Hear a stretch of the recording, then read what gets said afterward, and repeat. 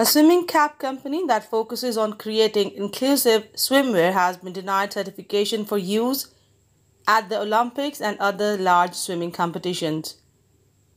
Friends Toks, Ahmed and Michael Chapman founded their company Soul Cap in 2017.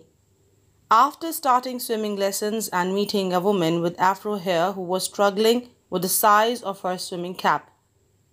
The brand has since gone on to provide 40,000 caps to swimmers across the globe, as well as form a partnership with Alice Deering, the first black woman set to represent Great Britain in swimming at the Olympics.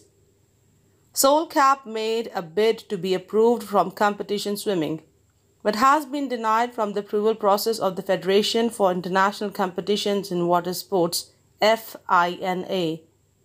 The Olympic Games and other international competitions have approved some swimming caps of a certain size and specification, but FINA reportedly reached its decision on the ground that, to its best knowledge, that athletes competing at the international events never used, neither required to use caps of such size and configuration.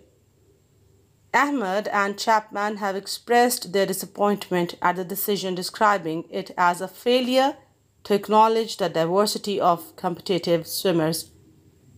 Per the Metro, Ahmed commented, "For younger swimmers, feeling included and seeing yourself in a sport at a young age is crucial. FINA's recent dismissal could discourage many younger athletes from pursuing the sports as they progress through local, country, and national competitive swimming.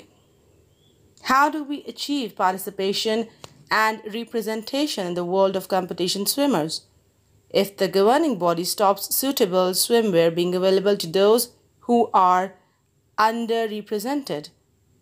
Further justifying its decision, the FINA committee said Soul Cap's products were unsuitable due to them not following the natural form of the head.